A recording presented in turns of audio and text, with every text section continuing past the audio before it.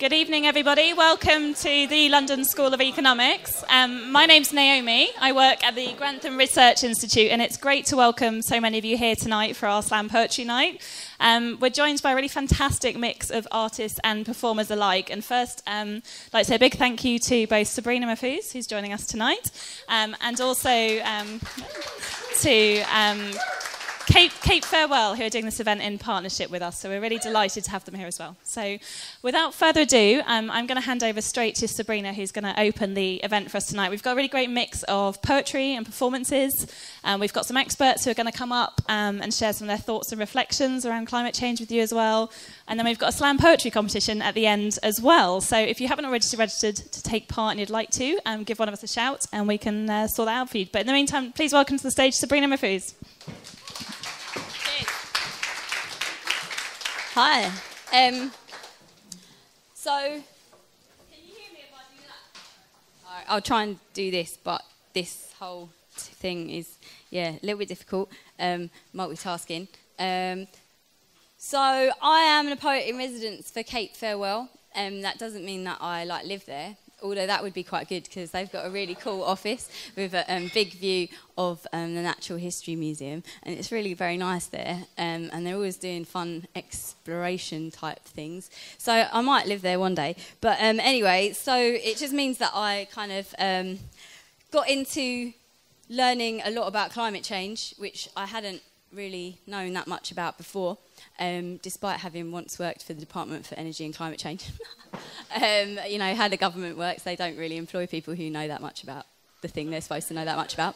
And so I was sort of a bit overwhelmed when I first started researching all the things that I could write about. So I kind of wrote this as an introduction to myself, and now I'm going to tell it to you. So it's sort of like me talking to myself, but in a room full of people, which is a pretty accurate description of what I do as a job.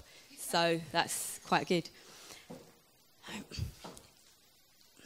I want to say something, but I don't know what to say. I'm here on this stage, and there's so many things to bring into this space between me and you, so how to choose? Do I tell you about how pollution is defined in UK law as contamination of the land, water or air by harmful or potentially harmful substances? The thing with this is, it reminds me of things that bring memories of the kind of contamination that comes from hard hearts and melting hands. No matter who you get to pay for cleaning up their mess, somehow the space remains for branches of pain to travel to all parts of a place. Like when street drains overflow and the trickles of rain are just low enough to keep the puddles the same size. Big enough to surprise you with splashes from cars with no sound, yet small enough this time to not let you drown. But then that sounds like it could be quite a depressing poem. So, do I talk about him? The man in charge of changing policies and plans, who stands stuck to sinking sand, one arm held up by concrete promises, who makes me believe that believing in something is not something I'd recommend if that something is someone, but perhaps that's been done. So it could then be about why Qatar emits 36.9 tonnes of CO2 emissions, whilst the African average is 0.9 tonnes. But that sounds like a whole lot of sums for a slam poetry night. I could say something about the golden days of the industrial age that has left the UK at number 5 in the historical emissions list and caused it to leave a carbon footprint double that of China's, despite the print it makes on a map taking up just 0.05% of Earth mass. But again, I'm not sure you came here for a history class. What about talking about what I know? That way we'll leave pretty early. I know that the UK might be reducing emissions emitted here, but we buy things from places that crisscross skies and seas like gangsters' cheeks well healed to push up their statistics and leave ours covered in unwanted bits of plastic that end up unbought in charity shops and permanently placed in lumps of landfill. I know there's ways to make things right, righter than they are right now anyway. There's technologies and scientists and activists and inventors who have answers to take us escalate into progress without having to undress the matter that makes us breathe. But business bosses and money loss protection officers aren't too keen to hear these solutions. Confusion over stock value and market failure, allowing them to keep the illusion that the only way to live how we live now is to live how we live now. I know that I love my city, even though it's built on the blood of empires and the ashes of slum bodies burnt in fires and plague pits and priceless bits of other people's lives. I know that I can never really know any of this, and it's getting a bit serious for a Thursday. So maybe I should say something about the suburbs, the outskirts of the world's centres, the used cars parked in the old car park of the Organ Inn, neon signs saying bargain above where the wind used to blow the bus drivers in, recycling bins placed in the wrong place. This is not the type of place where plastic disposal takes precedence over convenience. You get the sense that this has never been the right place for anything, really. So how will anything really change? I look to the ceiling and think, OK, what about the bloody weather? You know it's getting wetter, getting hotter, colder, sinking, brink of land and sea kissing closer. But maybe you like Wellington boots and bikinis and these things don't bother you at all. There must be something better to say to you, make you care. But like a calligrapher working with Arabic letters, making disallowed images with elongated vowels, sometimes, somehow, a poet can make all the sounds and not really say anything at all out loud. Thanks.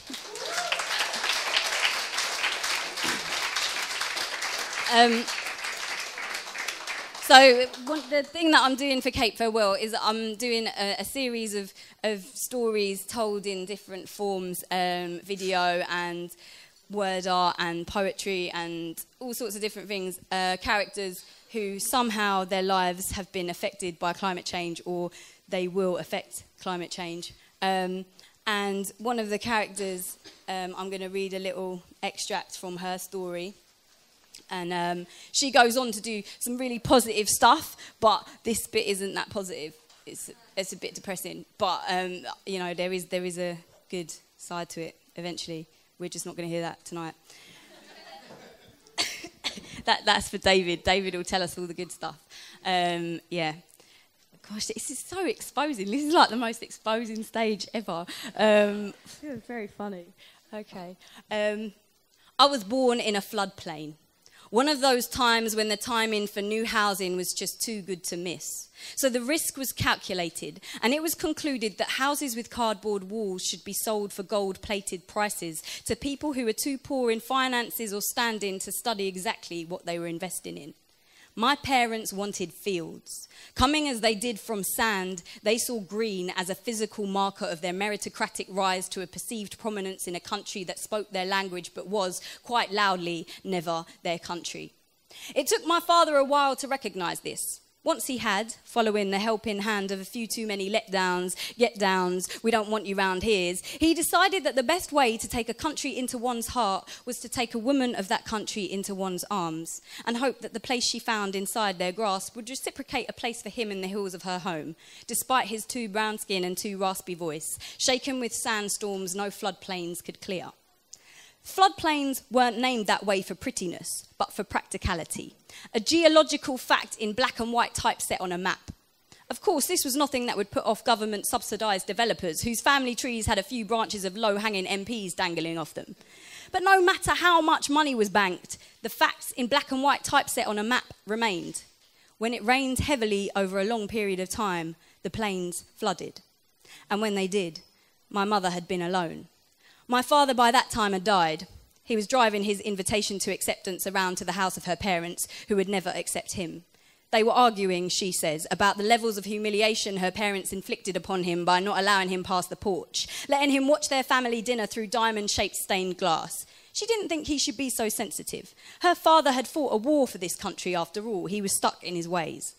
My father reacted in the way that men of this country never react, with hands that flung words further than the wails of funerals in his country did, leaving the steering wheel to find its way to a tree that kept my father's heart finally where it had never belonged. His new wife had to learn to walk again, and while she did that, took to sending me emails, the only person she could think of who might talk about my father. I didn't reply. The council say my mother never replied to the severe flood warning phone calls. Neighbours say the bell went unanswered. Nobody tried to break in, that would have been rude. Everyone left and assumed she must have left too. Only those with a death wish wouldn't have left, they said. Teams arrived in rubber dinghies, their noses running and their hands chapped raw, hurting from all the water that they'd pushed past their broken hearts that week. They found her on the ground floor. The water had gone down by then, but the watermarks on the wallpaper I was always embarrassed by showed that it had been brave in there. At least it had attempted to reach the ceiling. She was bloated, with the waxy skin of a drowned human whose life has been lost to the very thing that made them what they were. Hers was one of few unfortunate deaths. The rescue workers were shocked. Some even vomited, the report said. The report also stated that there were no suspicious circumstances, none whatsoever. The warnings had been given. The property developers had provided adequate facilities for the drainage of surface water. They couldn't be expected to provide defences against flood water in houses that were built on floodplains. They were not responsible for the tragedy. My mother had no insurance, and besides, the council owned the house. I took her bloated body to London and buried her at a cemetery near me, in a city she had only been to when she stepped off a plane with a lifetime of expectation. I place flowers there once a month. Yeah, so like I said, it gets happier at some point. In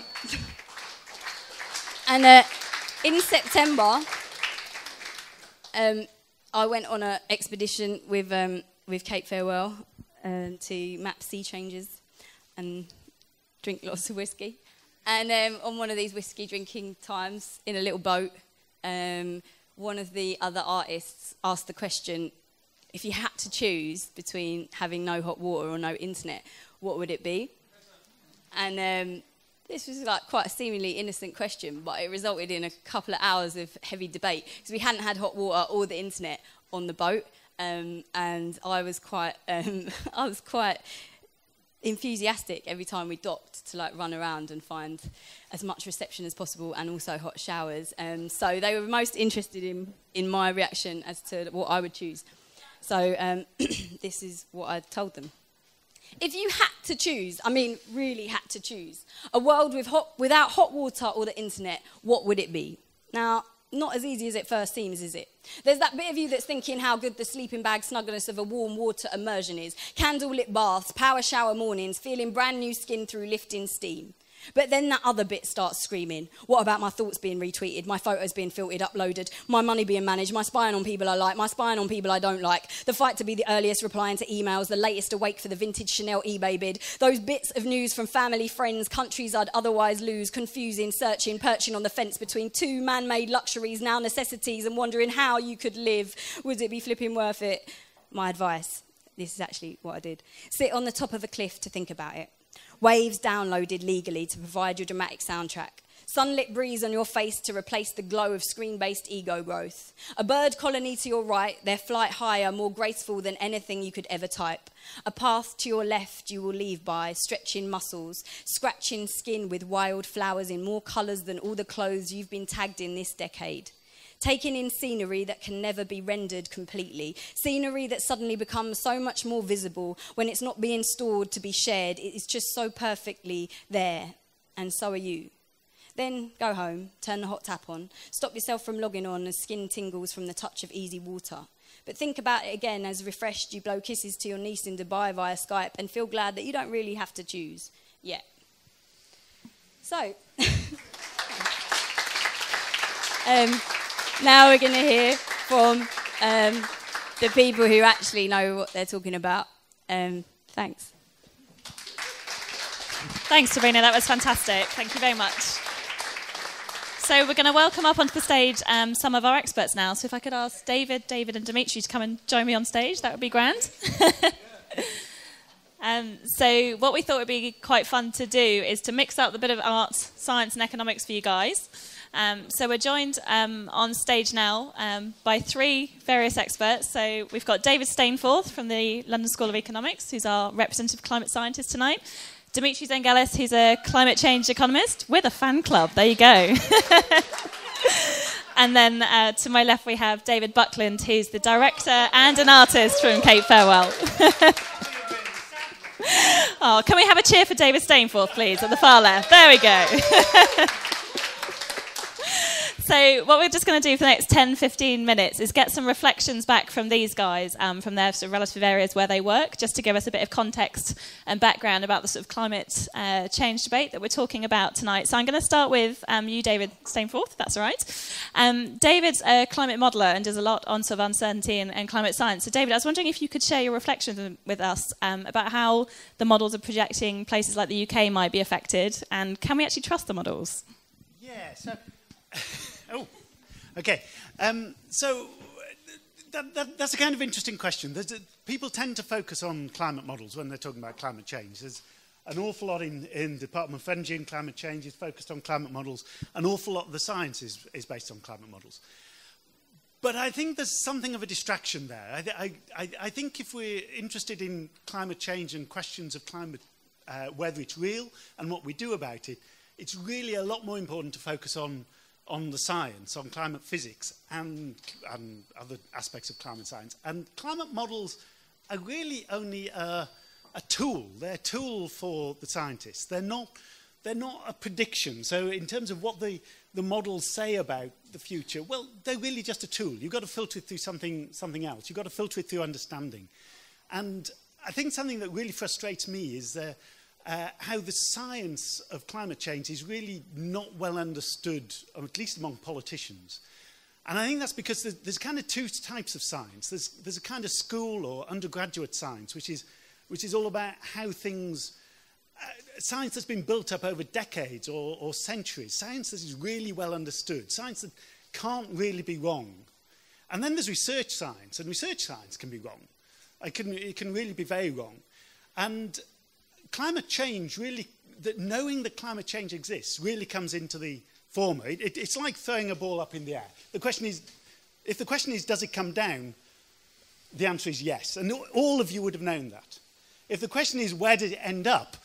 Well, that's just a lot more uncertain. That's really hard to know.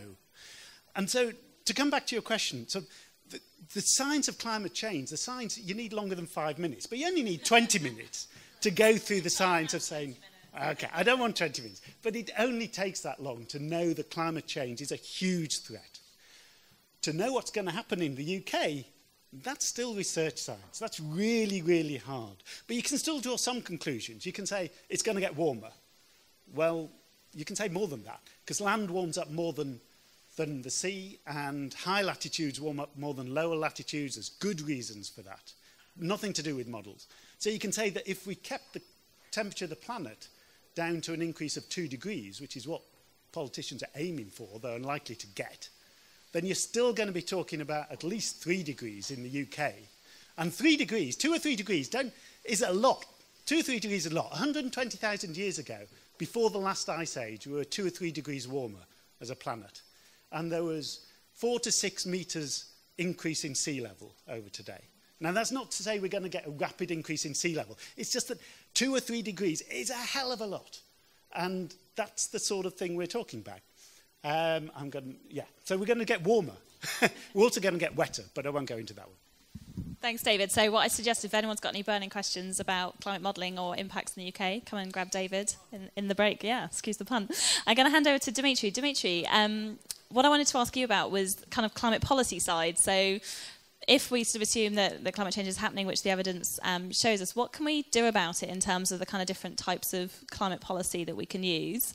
And also, what's the UK doing, and are we doing enough? Okay, well, there are almost certainly more questions than can be answered in 5 minutes. But I mean, I'd like to sort of segue from the comments you've already made about modelling, because if modelling the natural sciences is fraught with uncertainty, then just try modelling people. And that's what economic modelling is about. And the way they try to get around that is they assume that the world is more or less doesn't change. So behaviours and responses and technologies and institutions kind of are fixed. We've got a whole set of data that talk about how these behaviours work, and we can model them in equations and project into the future. Well, we all know that economic models only get you so far, even when you're looking to sort of next summer. And I come from a background of economic forecasting, and I used to run the Treasury's economic forecast model. Oh, there you go. There you go. So and rightly so. Rightly so. I think that might have been Rat Snake Bob at the back who was. So they don't tell you very much in the near term. They really tell you less than nothing about what the world's going to look like in 2050. Why? Because unlike the natural sciences, the human system not only changes, but it changes according to how we want it to change. So the behaviors, the institutions, the technologies we go down, the infrastructure we build, the cities we build, are a function of how we decide to build them. So if we choose to move in certain directions, the world in 2050 will look very different to how it might look if we choose to go in a different direction. So rather than try and model the world in 2050, which is well nigh impossible. We're much better off trying to design it. And that's one of the lessons from modelling. What does that mean for policy? Well, it means that you need to adopt policies that try and nudge the world in a way that tries to limit the climate scientific risks. Perhaps the most effective way to do that is to acknowledge that the activities related to emitting greenhouse gases, particular carbon dioxide, are damaging, and that damage is not priced in the activities that are undertaken. So the first thing you should do is adopt a carbon price. There are various ways you can do that. You can tax, or you can use cap and trade. Won't have time to go into that, but you can ask me questions if you like. But the important thing about carbon pricing, and the reason it's so effective, is it doesn't rely on politicians or anyone else saying, we're going to push that technology, we're going to try and make those homes efficient, we're going to try and make him or her fly a little bit less. It just says, these are damaging activities, we're going to apply a price. And that price will feed through to all consumers and producers, one way or another. And that means that consumers and producers can determine for themselves what they think is the most efficient way of reducing emissions. So producers might make their production more efficient. Electricity generators might move to renewables. They might reduce waste in the grid. They might invest in technologies such as carbon capture and storage. Consumers might decide to insulate their homes. They might drive cars with smaller engines. People who own forests might decide not to cut forests down because they can get credits, either tax credits or carbon credits for them, and so on and so forth. Nothing is mandated, there's no discrimination, there's no picking technologies. And it covers absolutely everything. Everything that involves an emission, whether it's consumer or producer activities, is covered. So it's comprehensive and it's low cost. Is it going to be enough? Well, it's going to be a very important prerequisite. It's a necessary, if not a sufficient, condition for changing the world. But there's all sorts of other reasons why pricing might not do it. You need a more strategic steer. I mentioned already that if we lock into the wrong kinds of cities, if China and India build cities that are sprawling like Phoenix and Atlanta and Minneapolis, you can forget trying to do something about emissions reduction. It's going to be incredibly difficult. So that's a planning decision. A lot of entrepreneurs and innovators might not want to invest in the new technologies that bring down emissions, even with a carbon price, because when they do, all the knowledge they create is going to be a free good, and others will simply copy those ideas, and they won't be able to reap the benefits. So they'll underinvest. Or it may require an infrastructural network, and nobody wants to be the person who pays all the money to set up the network just so others can join for free. So you need some additional intervention, and there's all sorts of activities which aren't very price sensitive, efficiency and waste. Now, I don't know how you guys run your lives, but mine's full of waste. I just don't have time to switch my mobile phone tariffs every 10 minutes and my electricity tariff. And when I go down to buy a new fridge, I tend to buy the cheapest one with the nicest color. I don't bring a calculator and work out the payback period. Frankly, life's too short to run your life in the most efficient way, to find the kind of cheapest interest account.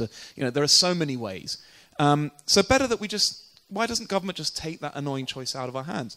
Just give us the most efficient form of goods. Mandate that our buildings should be certain standards. Make sure that our car engines have to be certain standards. So these are non-price sensitive sectors where you need additional intervention. So to answer your question, you need a lot of things, and it's the set, if you like, the sum is more powerful than the parts. The most important has to be pricing. But when you've got a coherent set of policies and a government that says we're sticking to this and we're doing this, rather than sending mixed and muddled signals, 1 minute saying we're doing it with the greenest government ever, the next minute maybe kind of undermining that for political reasons, then you get everybody acting in the same way. And if you know that your neighbours are going to act in the same way, it increases the incentive for you to act in the same way. Because if you're not the only one moving, the payoffs to moving, whether you're individual or a business or a mayor or a government, the payoffs to you moving will increase if you think everybody else is moving. So you're an innovator. China's going to go green. Jesus Christ, that's a massive market. I better invest and think about how to get new renewable technologies I can sell in that market. Governments will then say, Jesus, we've got all these businesses doing this. We better create a new ministry and an institution because there's a new lobby group. There's a new lobby group. The press will reflect that. Politicians will get elected for it, and so on and so forth.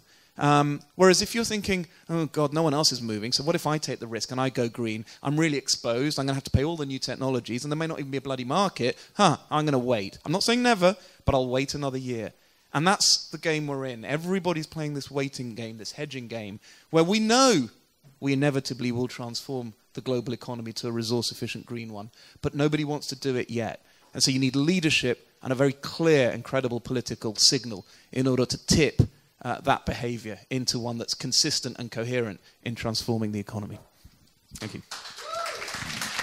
Anyone would think you'd rehearse that. David, it'd be really interesting to get your perspective from the other side, from the arts and creative side, in contrast to that. So I know obviously Sabrina's talked about the expeditions that Cape Farewell have done, and it'd be really helpful to get some insight from you in terms of your first-hand experience of what you've seen of climate change, but also how artists can respond and help us to tackle climate change and bring it to public attention. One thing you learn on these panels, never answer a question. I've forgotten the question already. All right, go. Okay, imagination. Okay, we're in the land of creativity. This room, volume of this room, is pretty much the volume of 1 ton of carbon dioxide by volume, by weight, by space. In this room, you added up all the air, replaced it with the carbon dioxide, it would weigh about 1 ton. Okay, every day, 90 million tons, 90 million rooms like this are shoved into the atmosphere every day. And so far to date, nobody knows how to take it out. The only way to get it out of the atmosphere is Mother Nature, through its processes, will somehow, over 200 or 300 years, take it out. 90 million every day, every day, every day. That's a lot of carbon dioxide. In a way, that's the science. Okay, so we've got this problem.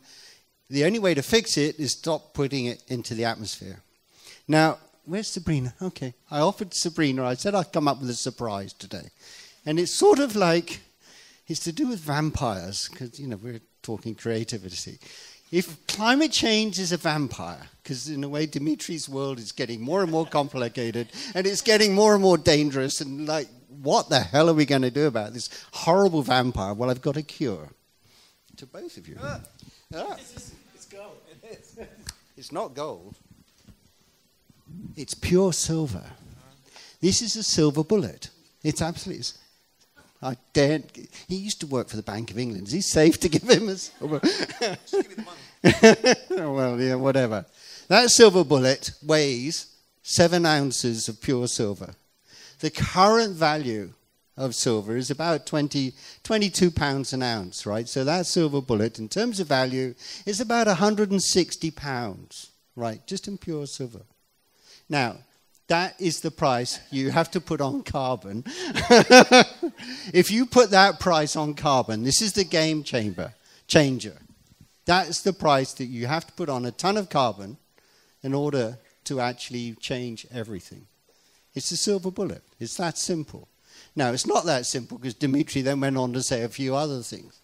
And if you put a price on carbon that's less than that 160, it's greenwash. Below 120, corporations can deal with it, everybody else can deal with it, it becomes greenwash. Get it up to 160, then that's it. Now, in our lives, we produce waste, everything. You know, if I pay for, my dustbin, I pay for somebody to clean it up. My water, I mess it up. Somebody cleans it up, I pay them to do it. So if you're going to use the atmosphere like an open sewer for carbon dioxide, then you should pay to do it. So if you put that price on, you think, okay, so that sounds like, 90 million tons times blah, blah, blah, blah. It's a lot of money a day that's going to start floating around, which is very interesting, because then where do you reinvest the money? Or how do you convince everybody in this room to start paying for that? But if I sort of said, well, I could reduce your taxes a bit, then already we've got a story going. So I'm going to reduce your taxes, but I'm going to tax you on carbon dioxide emissions. And then I'm going to say, well, you don't have to pay the tax. Just don't emit anything. Get on your bike, ride an electric car, do all the good things, get on a bus, it's electric, whatever. You have those choices to make. So it's the game changer. Next year in Paris, it's going to be the Paris Accord, and I want the silver bullet to be all over Paris. The one decision that COP21 could make next year, because they can't make politically, they're trying to get them to make a complicated treaty is going to be too difficult. One thing, silver bullet, price on carbon, 160 quid, and then let everything sort itself out. It probably will to quite a good degree. But you need that one rule. And unless you have the rule, you can't, the market won't fix it, never does. So therefore, that is art, right? Okay. Silver bullet, guys. There you go with a live art there. So hopefully our panel have stimulated some thought and discussion and some questions from you guys. What we're going to do is we're going to go to a very short 10-minute bar break so you can recharge your glasses. Please come and grill our experts, have a chat with them. They're going to float around the room, really happy to answer your questions. And then we're going to come back in about 10 minutes and we've got some more style performances for you and then a poetry slam competition as well. But please, many thanks so far to Sabrina and the panel.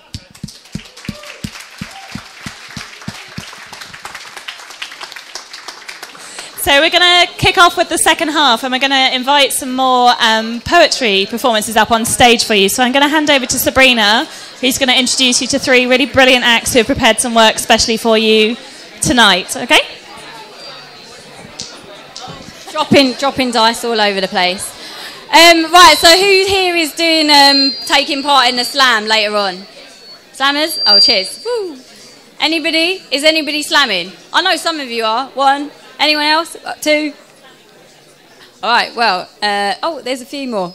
Well, the 3 people that are coming up now, they are all champions. They have been in their history. They don't do it anymore, but they started off doing that, and they range from slam champions of the world, Europe, UK, Roundhouse, Universe, yeah. Oh, it's all right, don't worry about it. And like the youngest ever ones and all of this kind of stuff. So for the people who are taking part in the slam later on, these are the heroes. So we've got Deanna. They've all actually written the pieces that they're going to perform tonight, specifically for this night. As you may have noticed from my set earlier, this can be quite tenuous links as to how you write about climate change, but in our heads it makes a lot of sense, like how we've come to those conclusions. We probably just need a lot longer to explain how that happened. But first of all, we're going to have up Deanna Rodger, and all 3 of these poets are some of the best in the city, and because this city is so good at poetry, that means they're some of the best in the whole world. So, you know, this is a good thing. And I think... Huh? Yeah, well. Does anybody here go to poetry nights? Yeah, see, no pressure at all because nobody's seen it ever before. So they'll just be like, yeah, this is obviously what the best is. And we're like, yeah, no one's going to disagree. It's all good. So I'm just going to introduce them all now and then they will just come up one after the other. So first we'll have Deanna Rodger, then we will have Raymond Antrobus, and then we will have Zia Ahmed, and they will do 1 piece each for you, and then we will do a slam, at which point you need to be really noisy and X Factor-ish and stuff like that. So please welcome to the stage Deanna Rodger. Thank you very much. Hello. So as Sabrina mentioned, yeah, it kind of spurred me on. I'm writing a show at the moment about darkness and light, and it kind of feeds into artificial light and how much light we use in London and in cities and why. And so with this in mind and that in mind, I wrote this.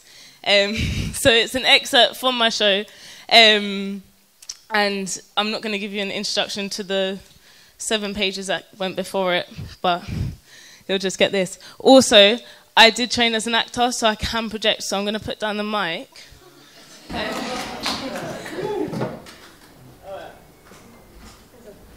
Okay. The futurist movement has influenced our approach to technological advancements as positive progressions. In cities, public lighting is a norm, with an estimated 7.5 million streetlights in the UK, and the global lighting industry is expected to be worth 100 billion euros by 2020. We spend an extortionate amount of time and money researching, experimenting and marketing light despite having 12 hours of it. London never seems to sleep. What type of light are we searching for? Charging the city, bold proximity, cinemas in the day, restaurants all night, darkness swallowed, no natural light, no fate, switch controlled and it's beautiful, the street lights shine bright so the sky is lit all night, no rest, no respite, no relief, no silence, no stopping, none of that reflective shite. The shite that makes you blind and fly too high from home. Here is where I belong. on an earth that sparkles like a tinsel bauble, where seeing is 24 hours and universal light is dethroned. Suntan, sunbeds, sundial, clocks, weather, TV, news or phone app, everything you ever need to know, iPad, computer, laptop screens, comfort dreams with incessant beeps. There's nothing to be afraid of if you can always see. So I'm tripping off this light. Broadway billboards, trains, tubes, the lights don't flicker like they used to. There are reassuring alarms every few yards. There's no need to stop. We glow in the dark, man-made stars shoot shadows, no need to sleep anymore. Speeding cars flash lights on bright indicate that these days stretch round, everlasting in this electricity, this safe, controlled, electric city. A futurist artist called Giacomo Balla painted the streetlight, the study of light. This painting was inspired by the concept of artificial light dominating the natural light of moonshine. But despite us harnessing the power of artificial light, only stars produce natural light. They are a superheated state of matter. There are no two stars the same, like no 2 days, like no two people. Some stars look like they are touching. These stars exist in binary systems. They are miles apart, but they are connected and they mutually orbit each other. There's some science that suggests that we, humans, are made from the same properties as stars. I no longer trust the stars. Those lights hold the earth beneath them, tilting their arrogant noses and peering down at humanity like we are a small child. There's nothing to see, they say. There's nothing for you to know, they say. So I murder the moonshine with this flashy guy by my side, buying everything money can buy. In defiance, because I hate the naturalness of recycling. New everything. I need new everything. I hate the rough improvisation of nature. I need order and control. Concrete that road. Let no weeds grow through. Faithful in their photosynthesis, let them die. Cut down those trees I can't see, I need it cleared. Don't walk on the grass, shoes at all times, eyes down. Time is watched, taken, monitored, kept. Be on time. Never lose track of time, it's in digits on the wall. Put it in your pocket, wear it on your wrist. See how the light sparkles the gold that cages it. The gold rescued from the dark pits of earth and brought under spotlights and magnifying glass because that's what it deserves. It deserves to be seen, on show, like clothes in every shop window. Let them glow all night, stop walkers walking past, shoot desire through the glass. Thank you.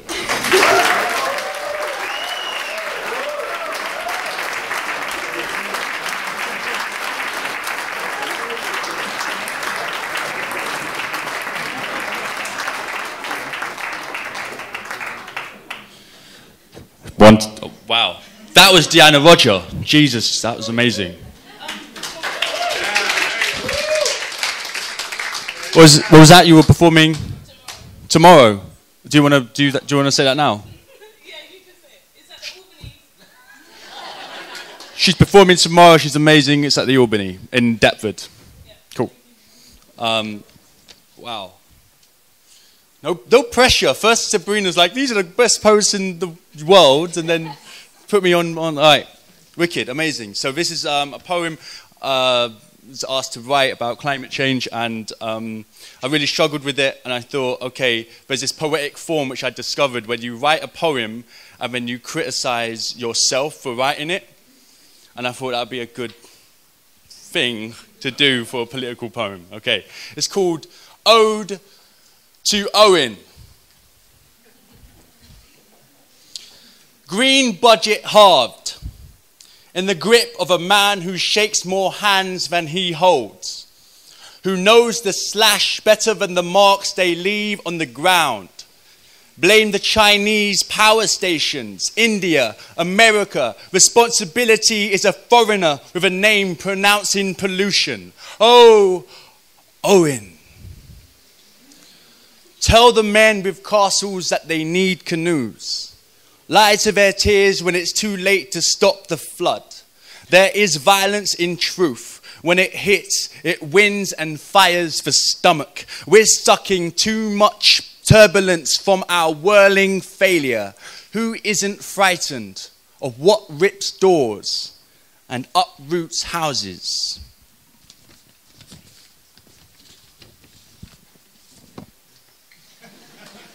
Question 1. Can writing poems about climate change anything? Answer. The first draft of this poem was called Ode to Owen Peterson. Yes, his name is Owen Patterson.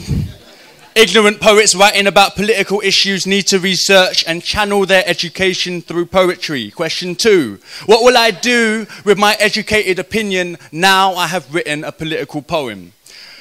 Whew. The evening I wrote this poem, I fell asleep in the kitchen of my shared flat, leaving the heat and all the lights in the house blaring. And when my flatmate came home to ask what I was doing, I said, writing a poem about climate change. My educated opinion has intensified my guilt about this incident. Question 3. Really though, what are you going to do? I have signed anti-climate change cuts on someofus.org, 38 Degrees and change.org. I will participate in protests and not shy from confrontation with climate change skeptics. It's about the facts. Speaking of facts, I'm a teacher. By 2016, climate change will be removed from the UK national curriculum. When I told my mother this, she said, "Isn't the national curriculum the most dangerous form of censorship?" Fact. If more people thought like my mother, there would be no Pattersons, no Goes. Actually, 98% of people probably do think like my mother. Thank you.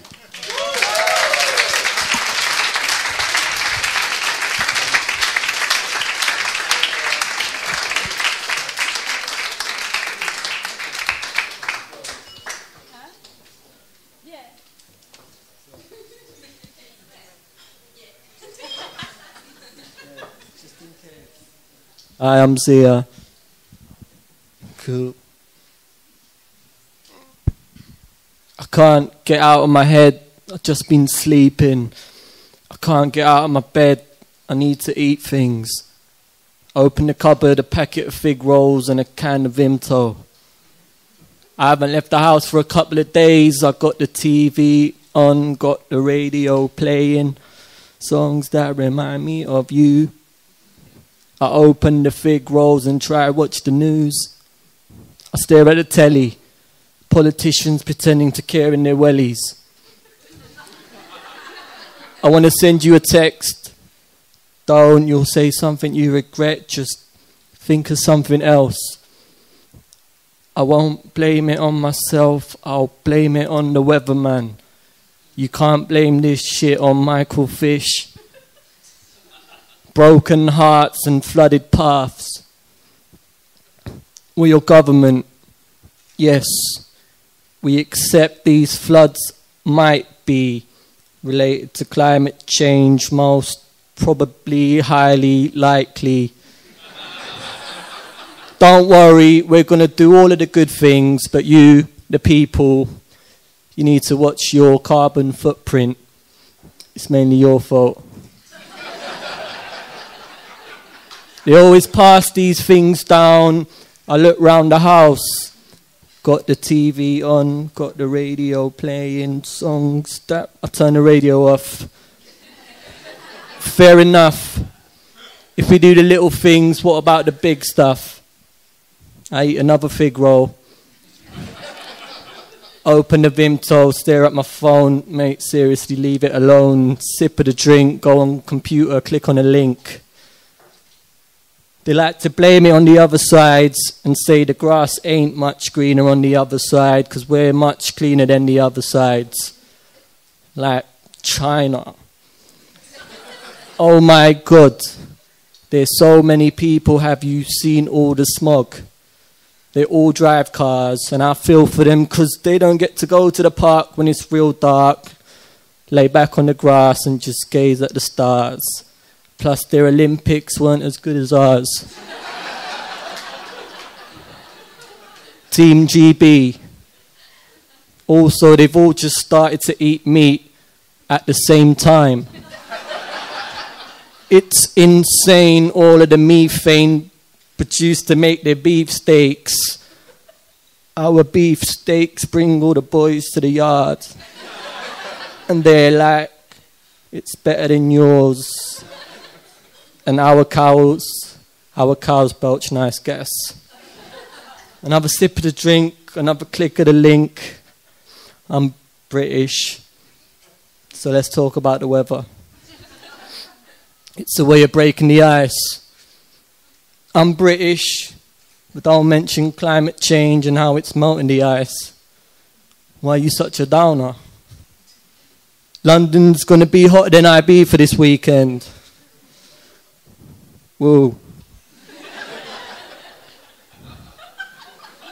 This guy is like, since 2000, the UK's had its 5 wettest years and its 7 warmest.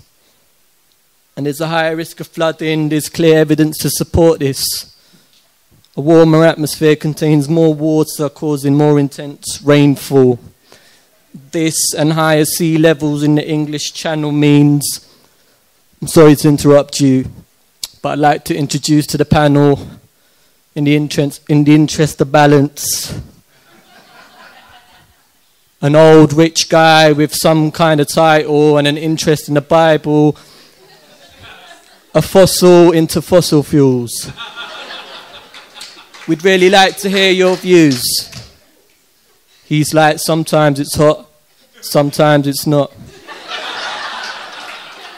I don't agree with these patterns. This time it rained a lot and it took a while for the rain to stop. Shit happens. Another link, another link, another link. The rich get richer, the poor get poorer, the wet gets wetter and the dry gets drier and the warm gets warmer and sea levels get higher and cold plunge lower. Forest on fire like a funeral pyre. Rock, paper, scissors. Blood is thicker than water. Oil is thicker than blood. Water is quicker than both. And when you get hit with a flood, your feet will stick in the mud. You can't move, stuck in a rut, feeling under the weather. You want to do things to make you feel better, and it all comes undone when all of a sudden a flood will just come. And you're submerged in this hurt and you examine the ruins. Feel like it's all been mostly your own doing. Beat yourself up, go round in circles. Why buy a burglar alarm when you've already been burgled? It won't make a sound because the power's gone out. Acid rain just splashing brain and my mind's fried. Why try in hindsight? But right now there's no right side, wrong side. Feeling a strong tide, you want to leave something behind, whatever it be. She wants to leave a poem, he wants to leave a family, something tangible and substantial, and I will. Everyone will. We all leave this planet. And sometimes I can't stand it, but it's the reflection of self meets projection of self, and I don't know if I believe in the heaven or hell, but this is all real. It's this earth, it's me, it's you, it's us. And I don't want to fuck it up. I just want to leave the best version of me. Cool, thank you.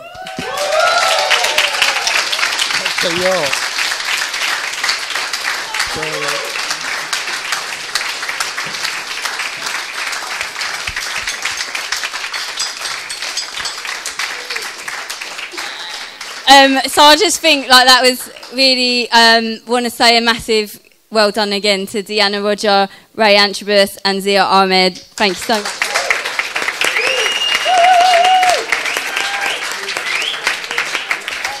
Now we're going to do the slam. So whoever registered to slam and those who didn't but now have just written something in their minds, please come and join Naomi.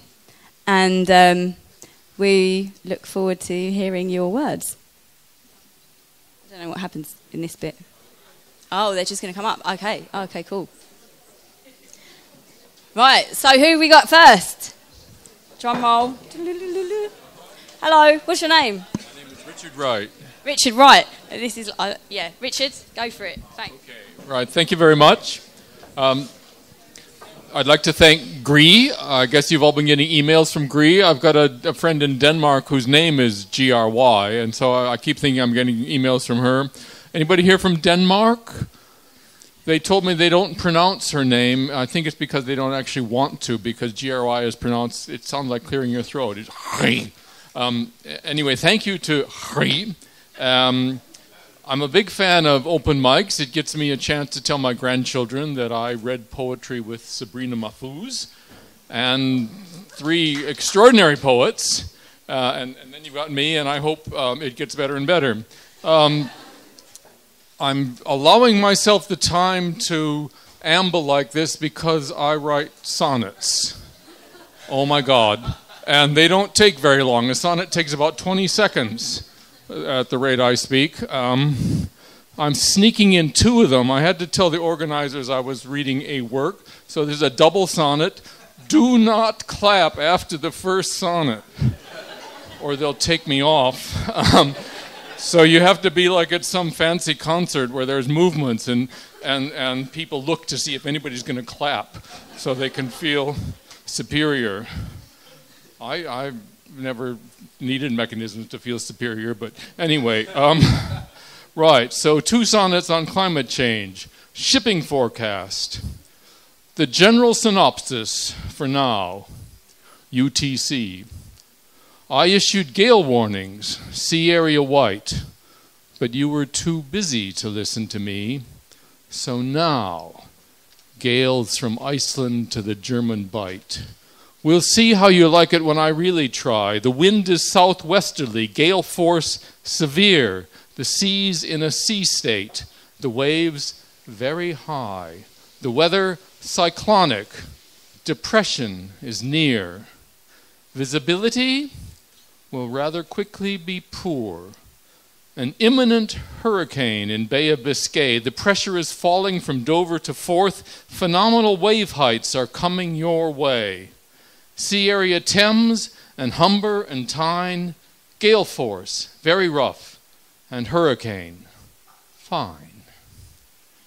Suffering, very good, suffering sea changes. History is not just one thing, then another.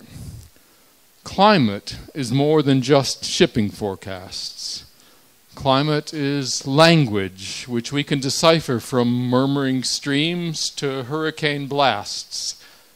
Climate is language and weather is speech. The wind has a message. The water is spouting. The facts are placing themselves within reach. Climate is language. The weather is shouting. There's water knee-deep in my kitchen today, and they ask me, do you believe? The rain raineth down. I may need to pray.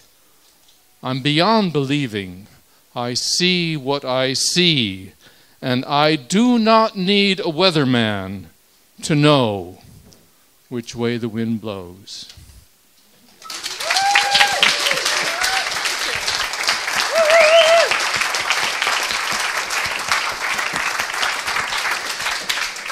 For anybody who doesn't know, by the way, these are very brave people who have just signed up to just come and perform tonight, something that maybe they've never performed before or anything like that. So it's really important that we give them really big claps, unless they ask us not to, like you did. But that was really great. Thank you very much. And so, hello. This is really like this little... Do you want to sit down on the sofa or something? I feel like... You're standing there, like, sorry, go for it. What's your name? Andrea Spisto. Hi.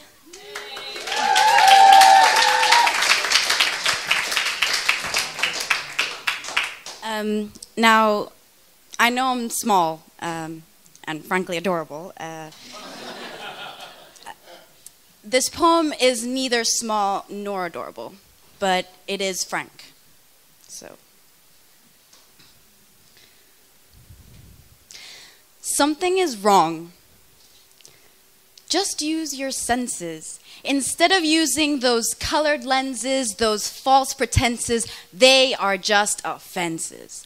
Open your mind and the journey commences. Every day we're ignoring our instincts. We're looking at these faces, worried about defining races, frustrating a lack of inspiration, reality leaking out only in moderation. Escapism is the name, devalued life with no gain, a gift corrupted, a mind usurped. I need to stop and ask myself, what is going on? This life gifted with every color, shape, and beauty given to us. Air unearned, fruit undeserved, fellowship, stars, rich land, and precious life. Ever-present, misguided gratitude, lacking latitude, basking in murky clarity, wrong idea of what is sanity. What it means to not suffice with days in and days out, punching in, time to kill, a purposeless, uncomfortable existence. There is no need to follow the misinformed generation, the pained souls with no questions, beaten down by our choice to agree to this misunderstood agreement of our past's overachievement. We are helping to cut, break, unravel the irreplaceable value of life. You can buy another drink. You can buy a brand new sink, a phone that is now pink, a perfume to cover the stink, this season's dead mink. You don't stop to think how it all links, and now we're on the brink. We can't buy another planet, and it's debatable that our children's children will even have it. But the rhythm can change. This dance can be fruitful and fulfilling. The water can be clear and colored with artistic qualities of life within. Laughter which is found without pain. Underwater view of calming ocean rain. A warm impression. A fight diffused. A dog's excitement that pushes you down and grounds you. The sound of honeybees swarming through the trees shouldn't become a thing of folk stories. I know it sounds like one big mess and stress, but there is freedom found in the light of awareness. Thank you.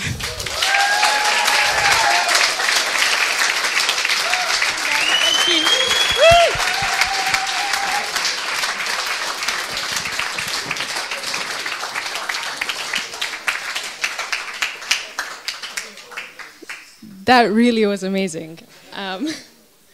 So I'm going to change up the tempo a little. Hi, sorry, I'm Maria Carvalho. I'm part of...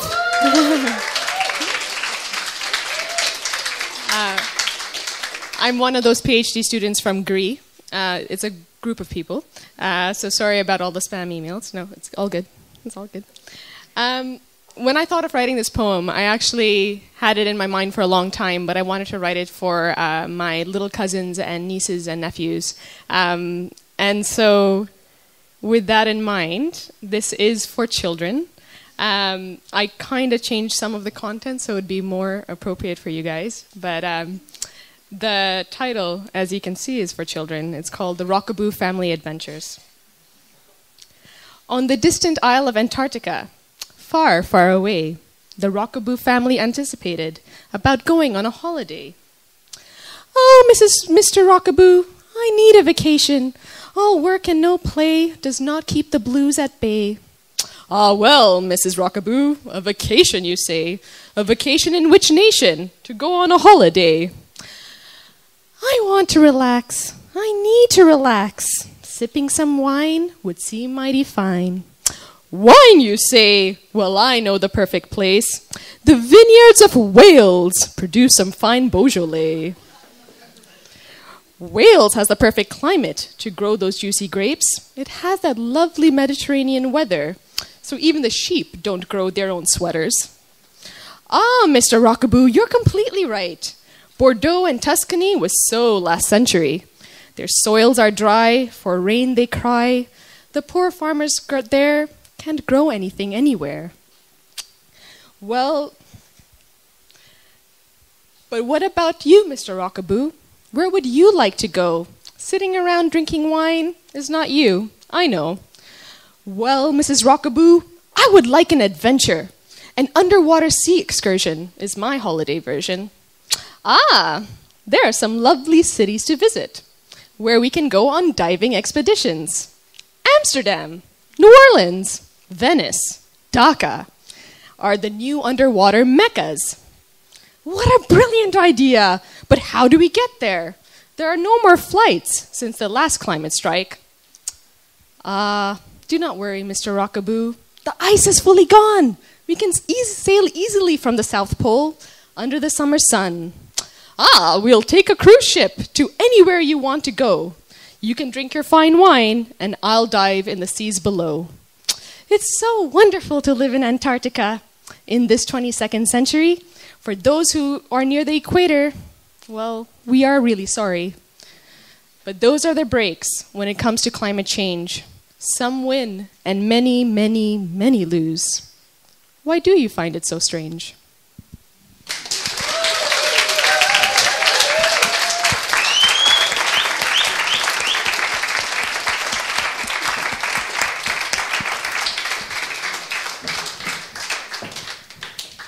Hello, I just happened to have written this for no particular reason. Then I looked on the Poetry London website, and it's a little bit to do with climate change. And I used to be a student here about 40 years ago, so I thought I'd come down. Thank you. Okay, 14th February 2014. It is cruel, cruel February, and the floods are still rising. Heart's flowers have been carefully signed, sealed, but cannot be delivered. They will never arrive. All roads are underwater. Boats are leaking. The ground is caving in. Nothing can any longer function as it should. Faint sounds from the bottom of a garbage bin where a kitten has been flung unwanted. Helpless rage ballooning, spiralling up into a toxic whirlwind of effluent overflowing drains, submerging houses. Dear old Dad, or what remains of him, slumps desolate in the acrid glow of television light. Somebody else chose the programme. They have taken the control. He watches without seeing, hears without listening. Dutiful, supercilious keepers stuff him with carefully prescribed poison at precise, exact times of day, congealing their hearts against his feeble protestations.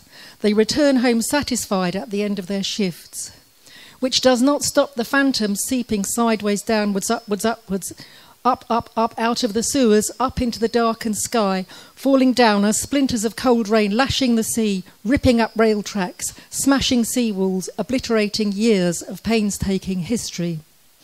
You can walk down the street in the chilly evening, startle suddenly as a stranger speaks, pierces you with sudden laser gaze, reading a state of mind which you didn't even know you had, let alone that it showed on your face, inviting all and sundry to comment on. It's as if they know, but of course they don't. The old lady died alone. It was 3 months before they found her. Neighbours eventually alerted by the smell. Once the older relatives had gone, and friends and neighbours got so busy, nobody cared to phone or visit her. They just forgot. The bleeding hearts are sealed in envelopes which have been posted but will never arrive.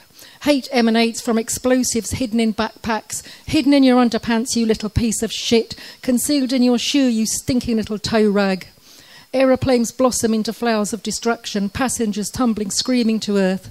The kitten is still mewling underneath the rubbish, fainter now. Fur is rain-soaked, body temperature dropped. But it still takes far, far too long to die. Bleeding hearts lie silent in their envelopes. Will there be any flowers this spring, or have they all been drowned? Thank you.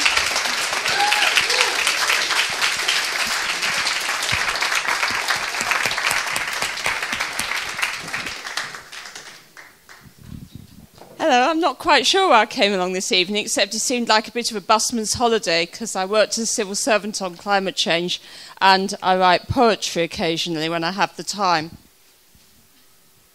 And I wrote this poem about 4 years ago, actually. I think work was getting to me. And I called this poem Any Old Tires. And I called it that because when I was a child and the rag and bone man used to come down our London street collecting the rubbish to recycle, he would cry out, "Any old iron?" So this is taking that and taking it a bit further. And apologise for the funny voices. I'm not used to this. This is a transcript from Human Life on Earth, our new documentary series to be launched in Rain Month 2500 by Professor Daisy Attenborough, University of the European Archipelago. This was the age of the wheel and the tyres.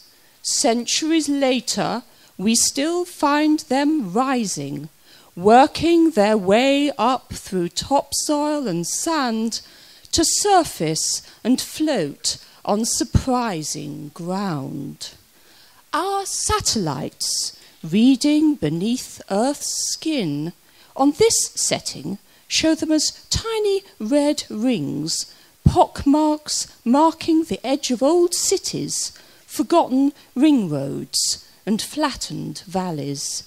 This was an era before the seas rose, before our islands, before we floated on air with sun power and sailed in the billowing winds. An age when tyres were pressed from fossil oil in billions.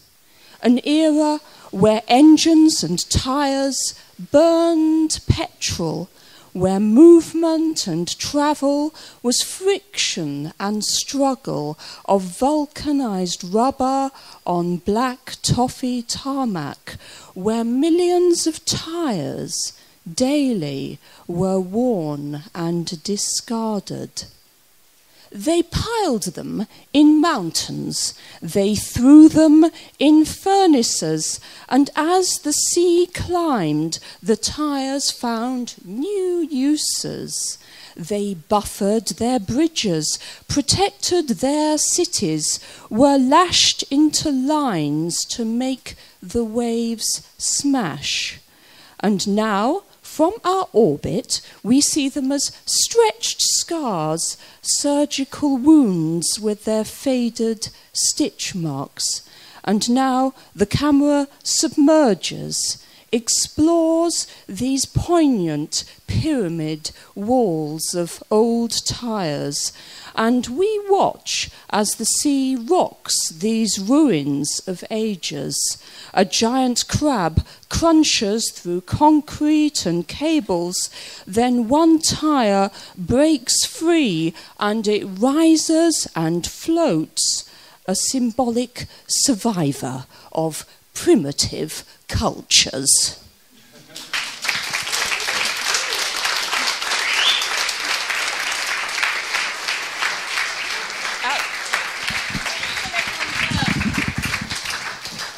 Thank you.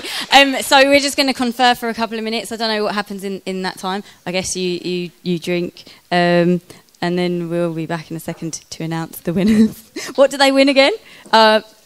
It's £50 of theatre vouchers for first prize and £25 for the runner-up. But huge round of applause. Obviously, they were all great, and we really appreciate that you came and performed those for us. It definitely added a lot to the evening, didn't it, everybody? Second prize, which has got a what envelope? This is like graduating and all is Andrea. Is that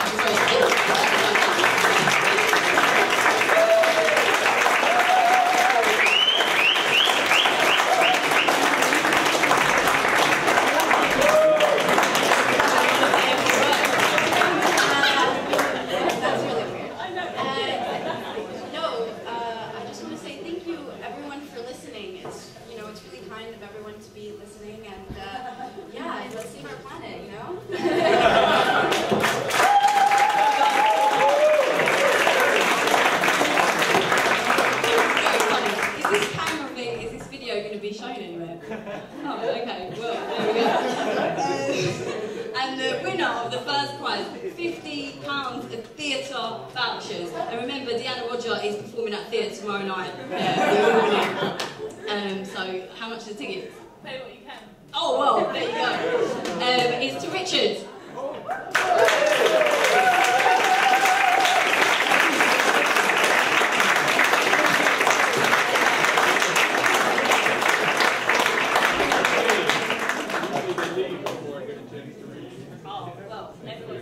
thank you very much.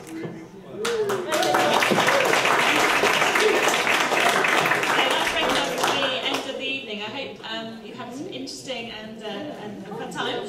Our experts have been around for a little bit. The bar's open for a little bit while longer. But in the meantime, please put your hands together for Sabrina Mahfouz and the other fantastic poets.